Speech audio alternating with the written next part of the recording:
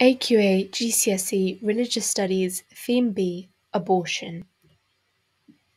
So, you need to know the definition of abortion, and this is the deliberate termination of a human pregnancy, most often performed during the first 28 weeks of pregnancy. So, you need to know the different perspectives on abortion, and in this video, we'll be looking at the Christian and Muslim perspectives. So, Catholics and Orthodox Christians are strongly against abortion due to the sanctity of life argument and the belief that life begins at conception. Therefore, by doing abortion, it is murder. Whereas other denominations of Christianity take a forgiving approach. Now, Catholics and Orthodox believe the quote, "For you created my inmost being, you knit me together in my mother's womb," suggests that life does begin at conception and you are already a human being and therefore you cannot be murdered.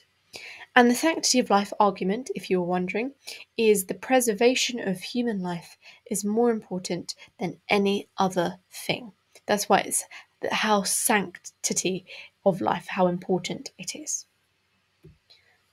Now let's move on to the Islam perspective.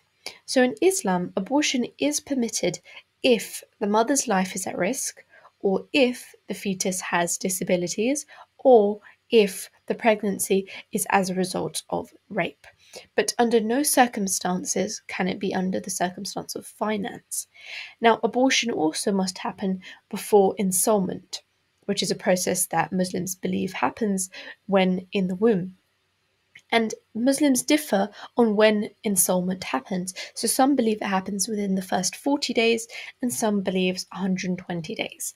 Otherwise, it is considered murder. Now, it says in the Quran, "Do not kill your children for fear of poverty. We shall provide for them and you." For more Know All for GCSE videos, be sure to subscribe. Thank you for watching and see you soon.